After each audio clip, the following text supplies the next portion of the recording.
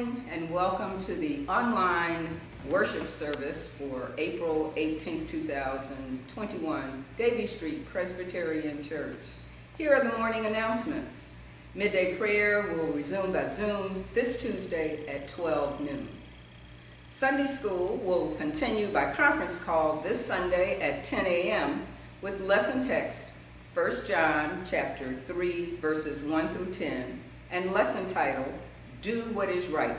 Contact Mrs. Noble for more information. There is a Mother's Day fundraiser coming up. The Davie Street Presbyterian Church women are sponsoring a 2021 Pamper Me Mother's Day raffle. For $5 per ticket, you have an opportunity to win one of four prizes. A $50 gift certificate to Ruth Chris Steakhouse, a $50 gift certificate to the Angus Barn Restaurant, a gift certificate for a 1-hour massage at Massage Envy Spa that will not expire, or an in-home spa basket featuring a robe, slippers, bottle of wine, a Pier 1 3-wick candle, and assorted Mary Kay products. What woman would not appreciate any one of those gifts? Contact any woman church member between now and May 2nd to purchase tickets. The drawing will be held on May 8th. Winning numbers will be announced on our Facebook site. The Capital Campaign Committee will meet today at 2 p.m. by Zoom. A Zoom link has been sent to your email for those Capital Campaign members. There will be a drive-through for Mr. Glenn Little on Saturday, April 24th. The lineup will begin at 1 o'clock p.m. by Mrs. Bryant's house on Cabarrus Street. The drive-through will start at 2 o'clock p.m. Please contact the head of your organization if you would like to make a group contribution or recognition in order to commemorate Mr. Little's departure from Davie Street. That will be Saturday, April 24th. Lineup begins at 1 p.m. The drive-through will start at 2 p.m. Jacqueline Bimbo, president of the Birthday Club, is issuing a friendly reminder to mail in your offering or contribution for the Birthday Club to the church. Please continue collecting your sensibility coins at home. Pouring them in the community pot can be part of our Together Again celebration when we're able to worship in this sanctuary. Please join us for intercessory prayer on Thursdays at 7 p.m. 15 by conference call. Please contact Bill or Maggie Thomas for more information.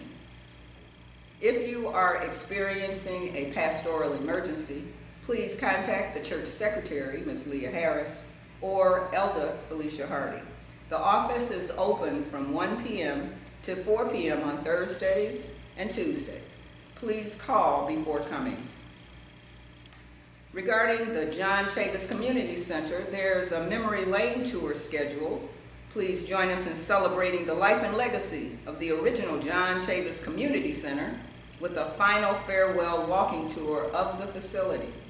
Take a trip down Chavis's memory lane, visiting various rooms throughout the building, displaying memorabilia and souvenirs, highlighting a few examples of the people, programs, and activities that helped make John Chavis Memorial Park the place to learn and play from the 30s to today. Attendees will have an opportunity to share their own memories of Chavis and will receive a special keepsake. Tours will take place Monday, April 12th through Sunday, April 19th, 2021. Tours are free and will be offered in time blocks. See the church bulletin for contact information or contact Chavis Community Center. COVID-19 vaccinations. Effective April 7th, 2021, the Duke Rawling Hospital is accepting on a weekly basis, requests regarding the COVID-19 vaccinations for individuals who are 16 years old and older. Again, please see the bulletin for further information and contact information. Thank you.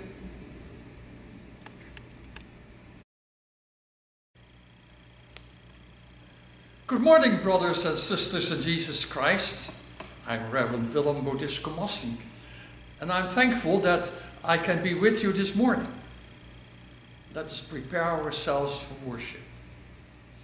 Our help is in the name of the Lord, who made heaven and earth, whose steadfast love endures forever, and who never forsakes the works of his hands. Grace to you and peace from God the Father, from Jesus Christ, the Son, and the Holy Spirit. Let us worship God. Please join me in the responsive reading for the call to worship. Let all the world hear the good news. Christ is risen and lives. Christ died on the cross, yet now Christ lives and reigns today. And in the resurrection we have the promise of God's eternal salvation. Because God truly cares about our lives here and now, until Christ returns to be among us. Therefore, let the whole world hear the sounds of joy and praise for our loving God. Blessed be the name of the Lord. Let's bow our heads for the prayer of the day. Loving God, who has reached out to us through your Son, Jesus the Christ, to restore our souls, touch us now with your word of truth. May the familiar phrases of Scripture draw us back into a vital relationship with you and all your children. Lead us in the paths of righteousness, that we may show your love in all our conversations and actions. In the name of the risen Christ. Amen.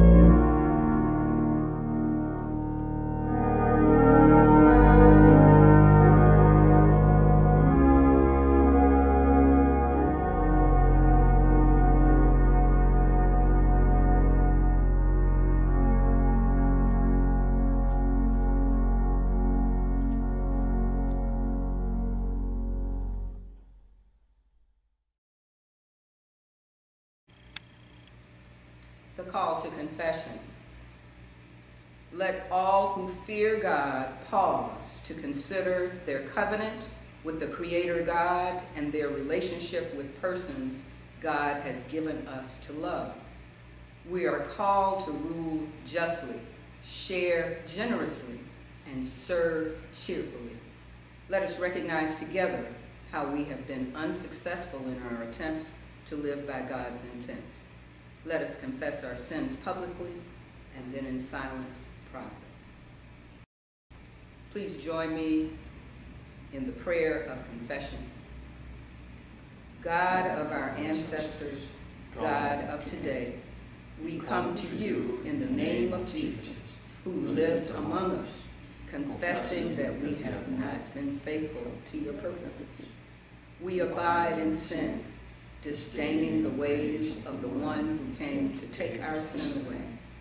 We confess, merciful Father, that we do not really know Christ or aspire to follow the path of loving service. Heal our brokenness, O God, and bring together the fragments of our scattered existence into a meaningful whole. In Christ's name we pray. Amen.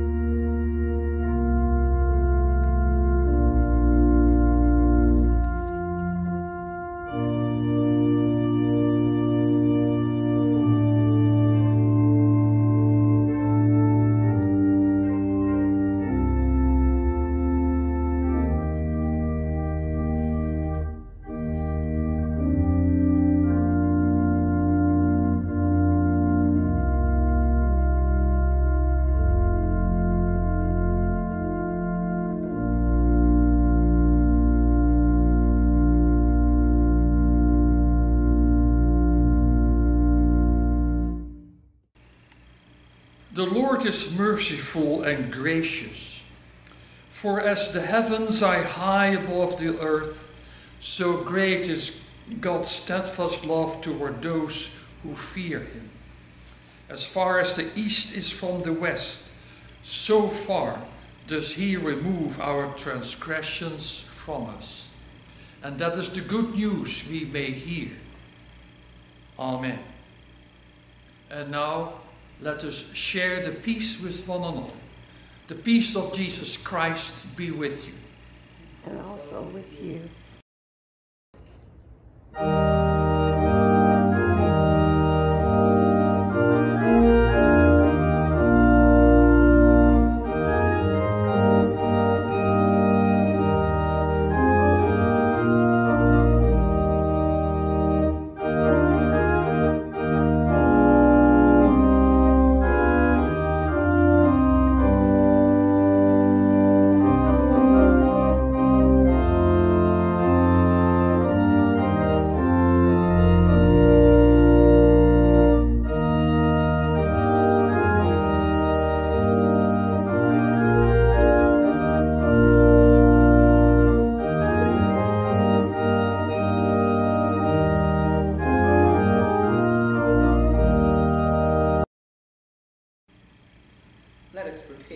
hearts and minds for the reading of the scripture as we bow our heads for the prayer of illumination.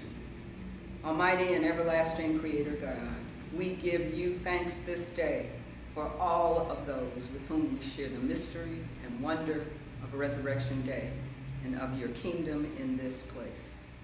May we seek to be an encouragement to one another in the hearing and doing of your word. We are grateful for those in other times and places who through much love, patience, and understanding led us to the gospel, your saving word in Christ. To be stewards of this word in these tumultuous times, in any time, is a high calling. We can accomplish this task with the power of the Holy Spirit, through Jesus Christ our Lord, who with the Father and the Holy Spirit are one God. Amen.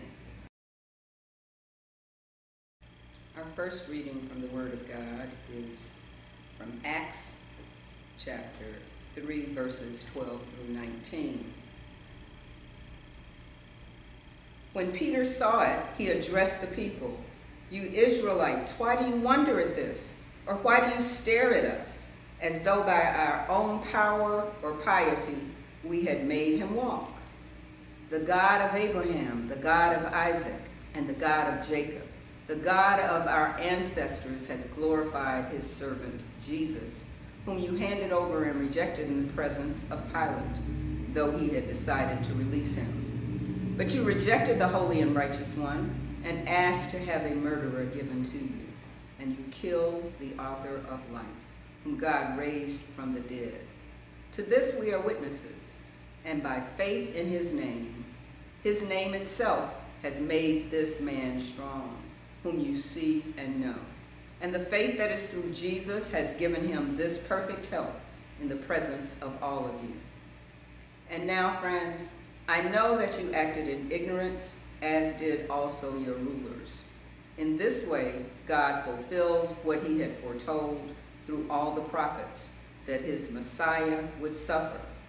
Repent, therefore, and turn to God, so that your sins may be wiped out.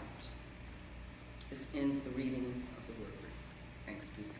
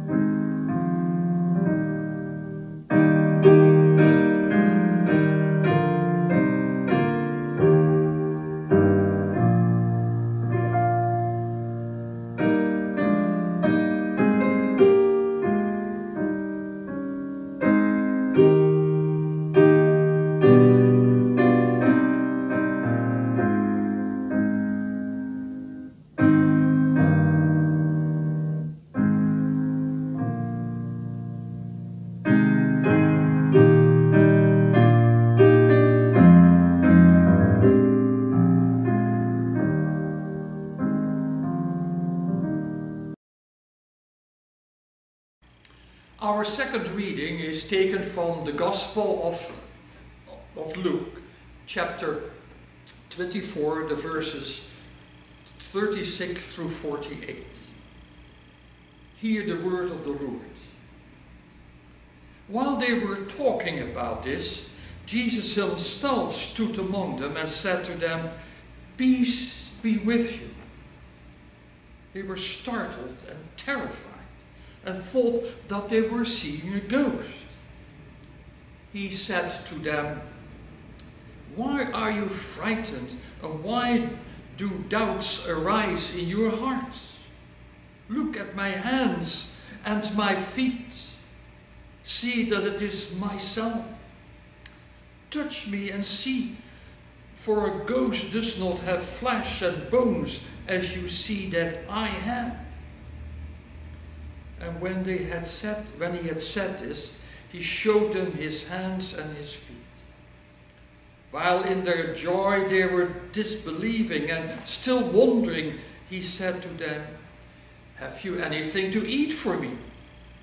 They gave him a piece of broiled fish, and he took it and ate in their presence. And then he said to them, "These are my words that I spoke to you while I was still with you, that everything written about me in the law of Moses, the prophets, and the Psalms must be fulfilled." Then he opened their minds to understand the scriptures, and he said to them, "Thus it is written that the Messiah is to suffer and to rise from the dead on the third day, and that repentance and forgiveness of sins is to be proclaimed in his name to all the nations, beginning from Jerusalem.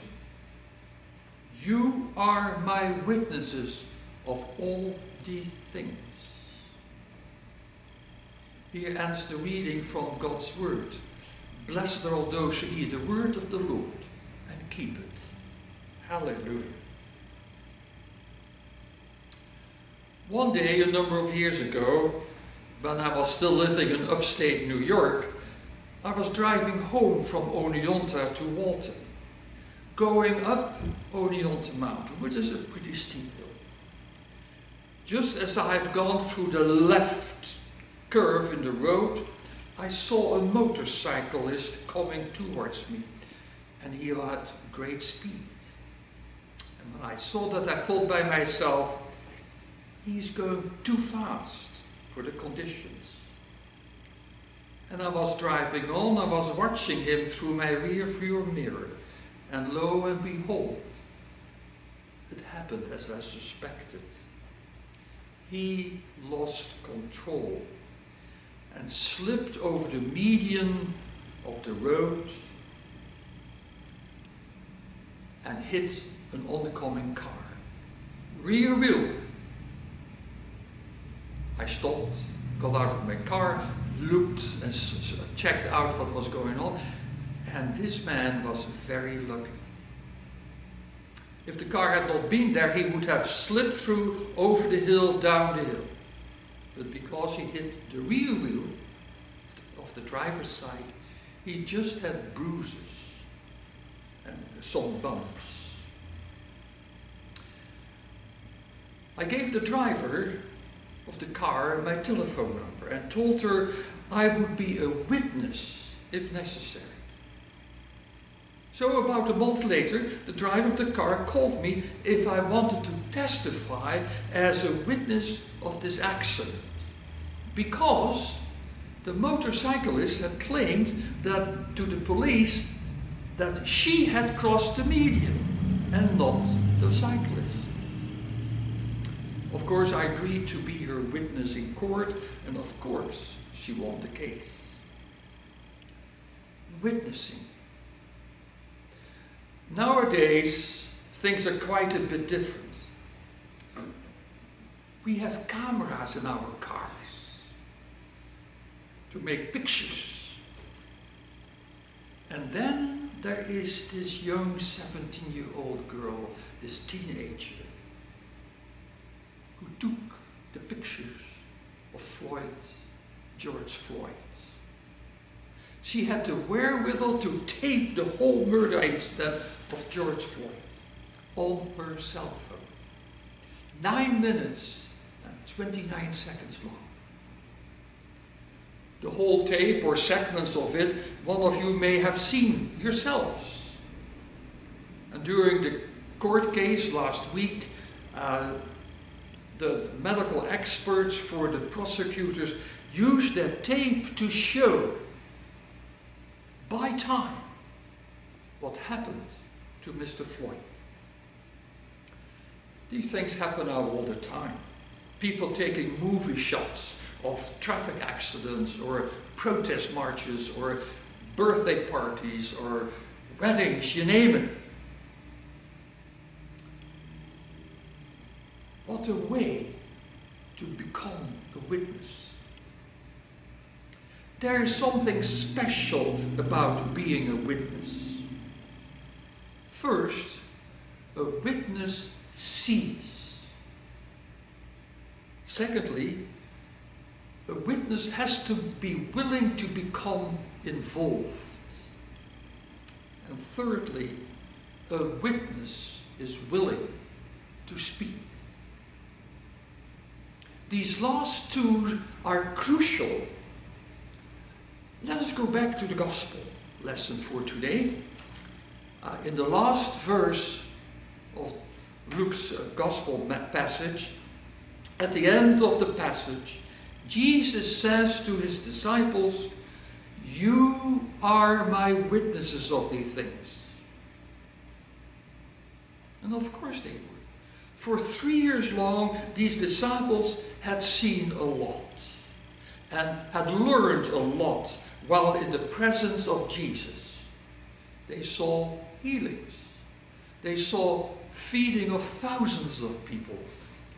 They saw Jesus walking on the water.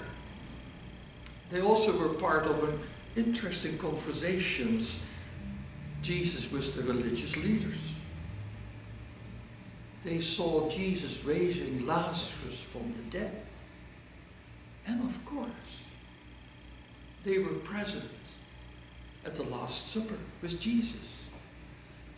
They also had seen the crucifixion, and glory of glorious, they had become part of the resurrection. And that is a lot to take in. You are witnesses of these things, Jesus said. Yes, they had seen it all. Step one. In my own case, I had seen with my own eyes that the motorcyclist crossed the median. And I had a feeling that that was not going to be the end of it. I could have walked away from that incident. I could have gone back to my car and had driven home. But my gut feeling told me, get involved. Here is my phone number. Lady, that's step 2. And about 2 months later, in court, I took hold of step 3. The lady was very thankful for my willingness to be a witness. The disciples had to make a decision when Jesus said to them, "You are witnesses." Are we going back to the lake? Are we going back to our boats and nets? And oh yes, the fish were waiting. At least for Peter and Andrew, for James and John, or whatever else the other 8 disciples had been doing before they had answered the call, "Follow me." Now they had to make that decision, that important decision. Are we going to take the next step? In following Jesus, are we going to be witnesses? I'm sure you're all familiar with the Negro spiritual, "Were you there?" We just sang the last verse of that spiritual. Were you there when they crucified the Lord? Were you there when they laid him in the tomb? Were you there when he rose from the grave? Now, what is your answer to that question? Were you there? Of course, you can say, "Oh no, I wasn't there. How can it be? That happened 2,000 years ago. I was not alive at that time." And I can agree with you if you have that kind of response. But I also totally disagree with you. Why? Because we have the New Testament. The New Testament is step 2 and 3 of what it means to be a witness. The disciples had followed Christ's command. You are witnesses of these things. The disciples were not speculators or philosophers or moralists or legislators. No, they were witnesses.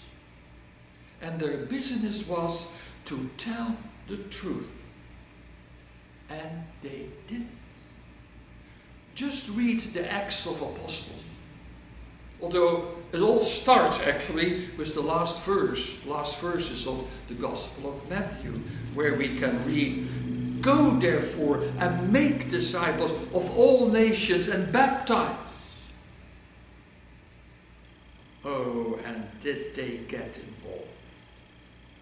They did what Jesus did.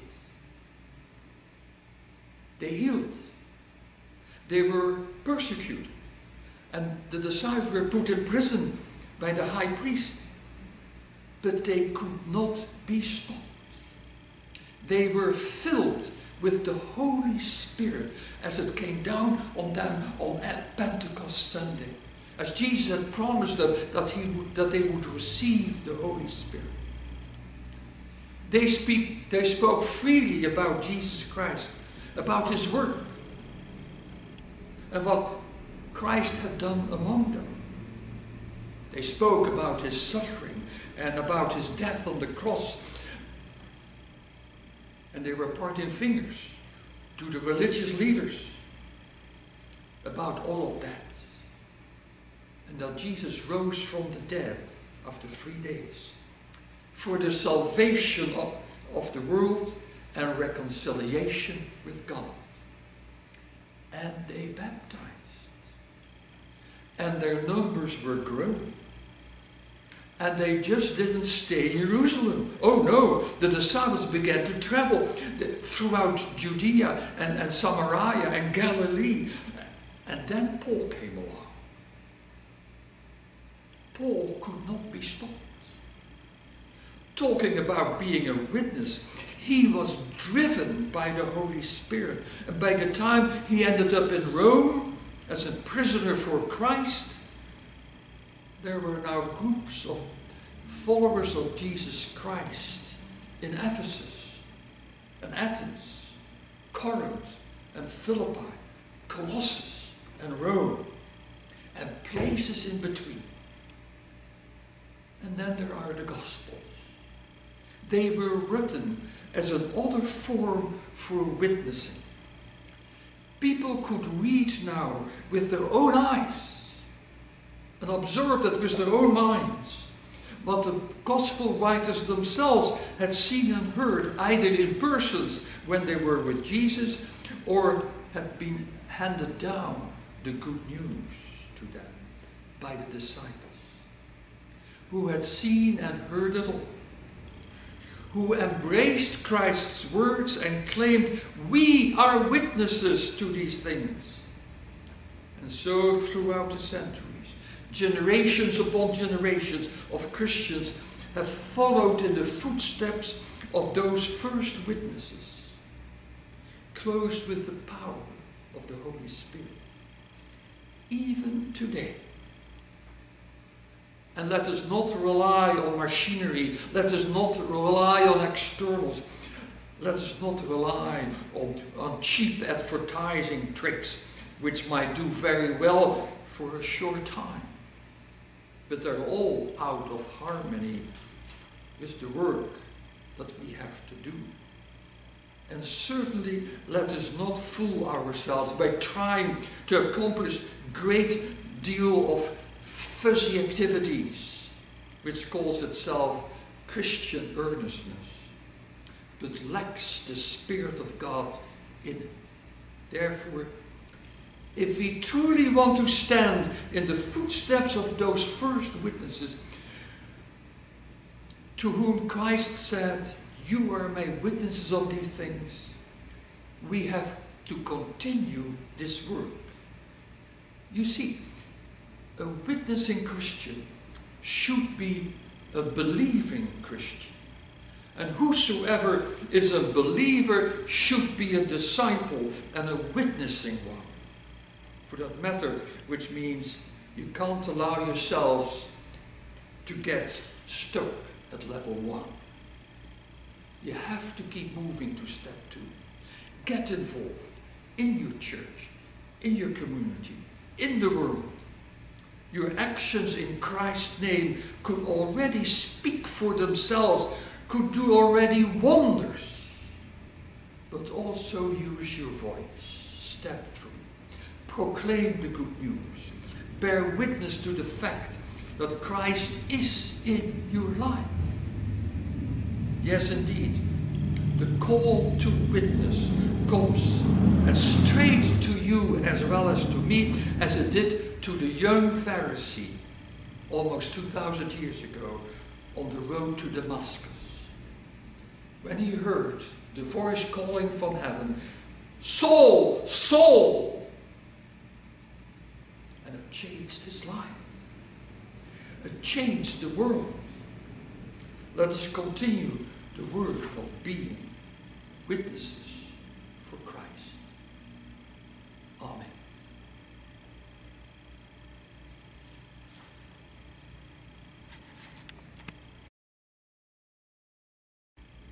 And let us now turn, and if you're able, you can stand up or you can sit down wherever you are, to affirm our faith. We believe in God, our Creator and Redeemer, whose rule is over the whole universe. We also believe that God is love, and God's love was perfectly revealed to us when God sent His Son, Jesus Christ, into the world. We believe that God destined His Son to be the Savior of all humankind, by making Him the pure and sufficient sacrifice that took away our sins through His death on the cross, and restored us to wholeness through His resurrection from the dead. We believe that God dwells within us by the power of the Holy Spirit, and within the community of this Spirit, God calls us to be the Church of Jesus Christ, and to love and serve one another for Christ's name's sake. Amen. Let us be in an attitude of prayer. Holy God, who has created us and knows our every thought and mood, we set aside this quiet time from our busy lives to give thought to our relationship with you and your love for us, and to reflect upon the meaning of our lives. In acknowledging your love for us and our love for you, may we also fulfill the necessity of loving our brothers and sisters in Jesus Christ. We are doing this, O God, with these prayers of intercession for the people of God. Therefore, loving parent, we intercede this day for all those who are dear to us, because we know that you intend that life should be good and filled with happy moments and joyful relationships. But we are pained when we see those for whom we care sorrowing, ill, troubled, in conflict, or misunderstood. Enable us to be helpful and supportive in their time of need. We pray, O God, for those who are lonely, poor, blind, have no clothes, or are hungry, or homeless. Bring comfort to them, Lord of love, and grant that this day their needs may be supplied in and through you. We pray for the Church of Jesus Christ. May it ever hold first place among the institutions of the world, and may it speak so that to be understood and heeded by all the peoples of the earth. We pray for our nation and its leadership. May your power be their power, and to make this earth a better place for all to live. Let not the darkness people have created dim lights of peace you have set in your world. To the contrary, O God, fill us with your peace that passes all understanding. And when we are filled with peace, Send us out to be peacemakers and witnesses in a world where brothers and sisters are pitted against each other. And so may each of us, we pray, be girded with Christ-like power, and may we use this power, O God, purposefully to witness to your commonwealth, which we have experienced this morning. Let us pray together. Our Father who art in heaven, hallowed be thy name. Thy kingdom come, thy will be done on earth as it is in heaven. Give us this day our daily bread, and forgive us our debts as we forgive our debtors. And lead us not into temptation, but deliver us from evil. For thine is the kingdom and the power and the glory forever and ever. Amen. Remember these words from Scripture. For God so loved the world that God gave his only Son, so that everyone who believes in him may not perish, but have eternal life. Let us receive our tithes and offerings.